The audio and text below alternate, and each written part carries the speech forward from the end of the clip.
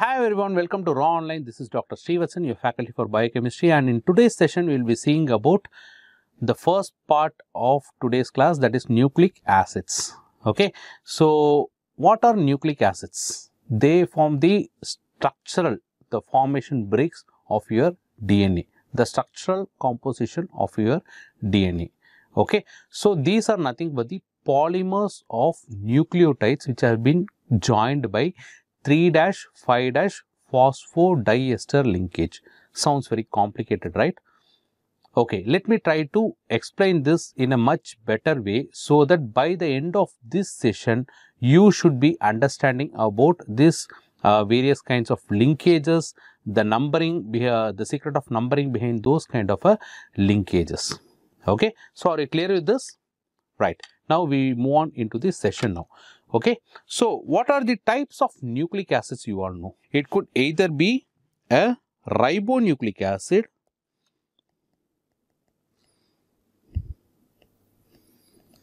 or deoxyribonucleic acid. Okay. Ribonucleic acid or deoxyribonucleic acid. Okay. So what is the difference between ribonucleic acid and deoxyribonucleic? Ribonucleic acid form components of RNA.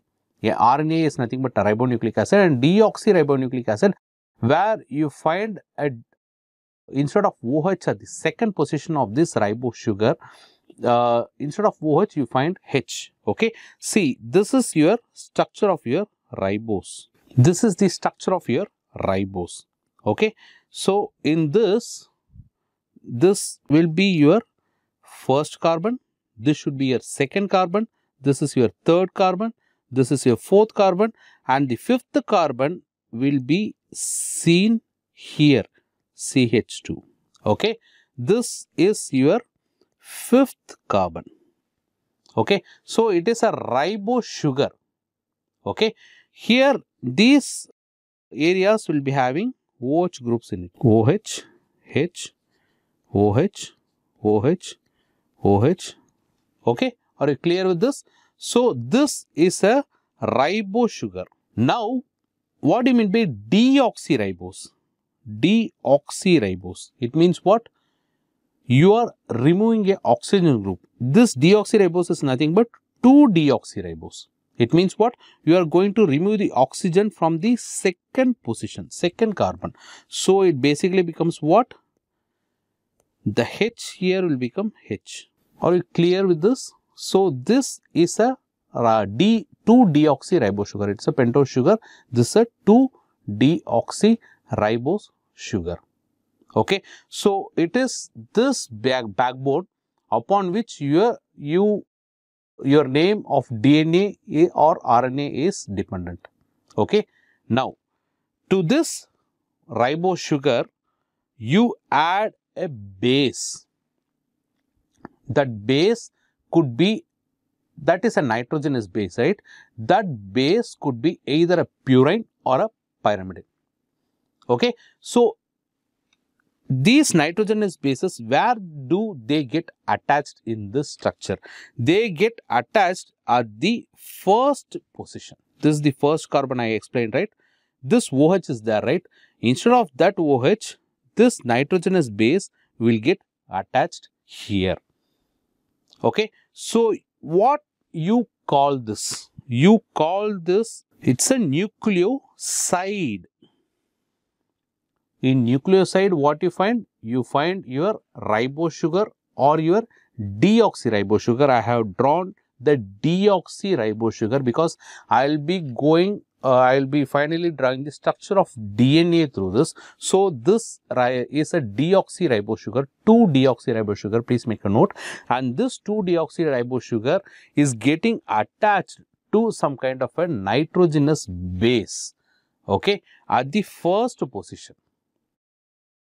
Now, this nitrogenous base could either be a purine or a pyrimidine.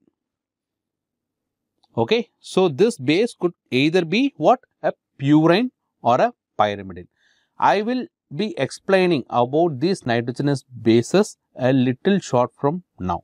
Okay. As of now, we just see what are the significant types and what are the significant linkage on each of the structural backbone of your DNA. Clear? Now, this deoxyribose I told you has been combined to your nitrogenous base. So, what do you think the name of this linkage will be? You are actually glycosylating your bases. You are actually glycosylating your purine or a pyrimidine. Okay. So, this is what kind of a linkage? This is a glycosidic linkage. This is what kind of a linkage? This is a glycosidic linkage because it is basically you are glycosidizing, I mean you are adding a sugar to your base, purine base or a pyrimidine base. Okay, so this is glycosidic linkage and these purine and pyrimidine you can see here, I will explain the structure later on.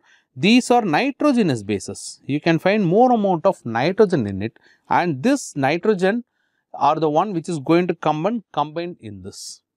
So, you call that as N-glycosidic linkages. Are you clear with this? These are called as N-glycosidic linkage.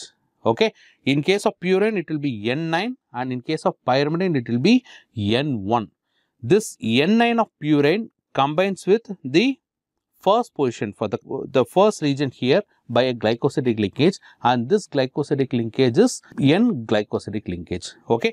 And this sugar now has a what kind of configuration is this? This is a beta configuration. Okay. So, you call this whole linkage as beta N-glycosidic linkage, guys. Okay. So, it could, if that is a purine, it could be N9. N9 of purine and N1 of your pyrimidine is going to get attached to the first position here by beta N-glycosidic linkage.